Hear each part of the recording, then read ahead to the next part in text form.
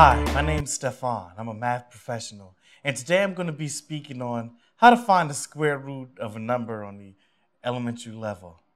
Now, the square root of a number is a number that when you multiply it by itself, you get that number. Like the square root of 64, that's 8, because 8 times 8 is equivalent to 64. Now, let's say we're trying to find the square root of 16. Okay, we could try a number like 2. Let's see. 2 times 2 is equivalent to 4. So that's too low.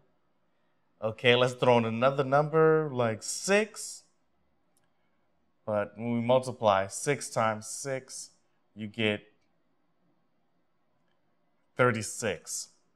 So now we have our upper limit and our lower limit. So we know that the square root has to be in between 2 and 6. So let's try a 4. So 4 times 4 is equivalent to 16. Good. And we have our answer. So when trying to figure out a square root, it's good to find a lower limit and then an upper limit, and then you can just work inward to find the exact answer. And that's how you find the square root.